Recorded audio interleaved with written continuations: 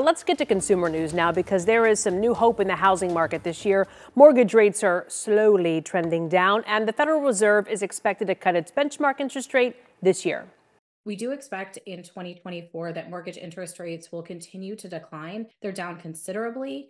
It opens up the affordability box for many potential home buyers.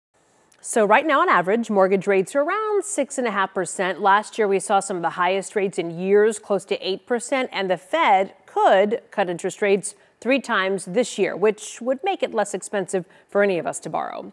Now,